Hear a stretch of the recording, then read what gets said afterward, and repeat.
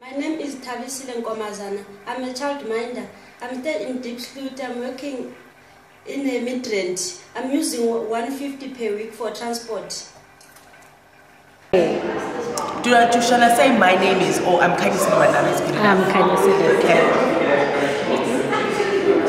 I'm Kanyisile Madlana. I work as a client service manager at Glasshouse Communication, which is in the public relations field, which also means that one drives around, travels a lot to clients, to events and so forth, and using my mode of transport, which is my private car. I use most probably about 1,600 in terms of petrol monthly.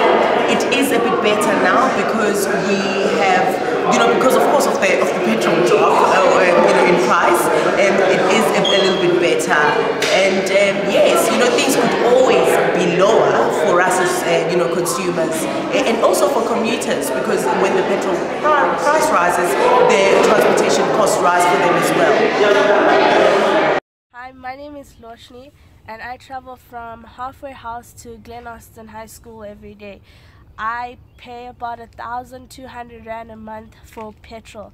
I feel that the petrol price is a bit higher, but with the fluctuations of it coming down recently, it has helped to pocket things a little bit, because at the beginning of the year I paid about 2,000 Rand to travel from Halfway House to Glen Austin.